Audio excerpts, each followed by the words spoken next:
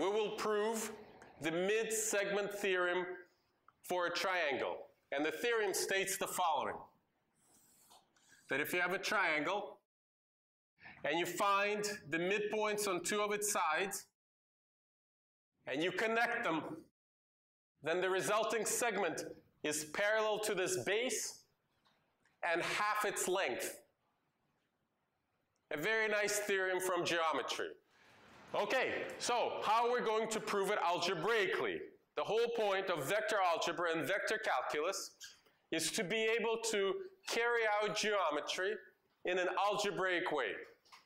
So here we're going to do what we often do, which is pick an arbitrary point, call it the origin, and then point a vector to every vertex of the triangle from this so-called origin.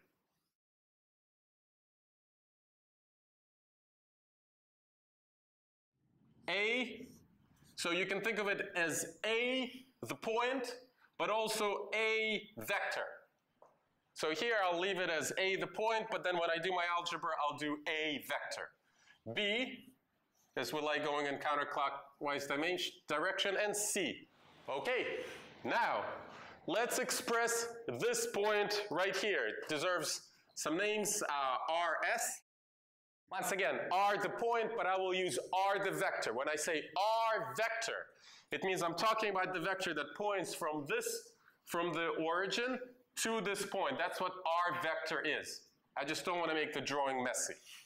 So let's express R in terms of A and C. And of course, R equals, just say it out loud, A plus C over 2. Let's do the same thing for the vector S. S equals, I'll say it, B plus C over 2. Okay?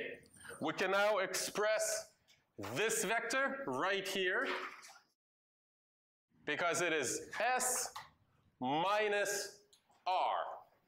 Do we give it a name? Yes, I will call this vector little m. Let's see what's going to happen. Little m equals S minus R. And then I will plug in those expressions.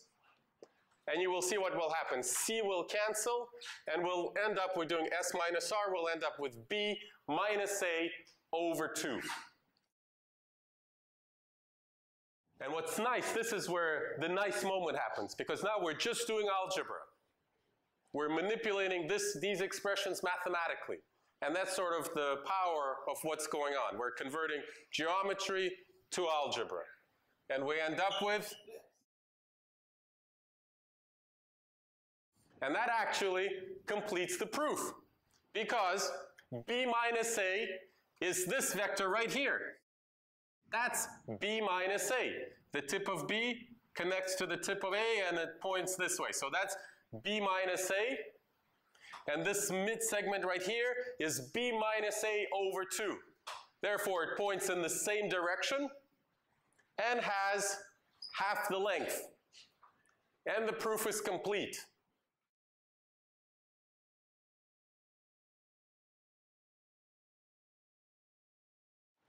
Here's the theorem. Suppose you have an arbitrary quadrilateral. Notice I tried to make it as arbitrary as possible. And you select midpoints on each of its sides. You always end up with a parallelogram. So the opposite sides are parallel to each other and are equal.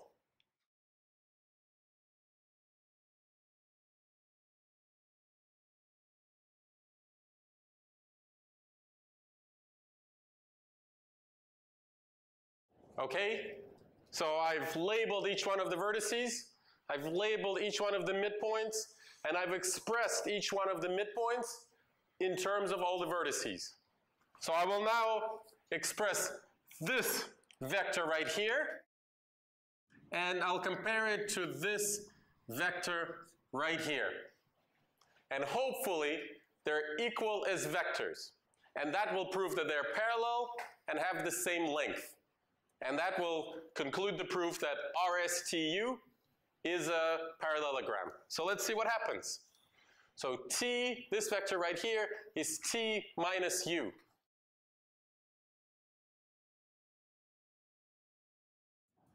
Okay, that's t minus u, and now s minus r equals, let's see, s minus r. Here, a's will cancel, and we have b minus d over 2.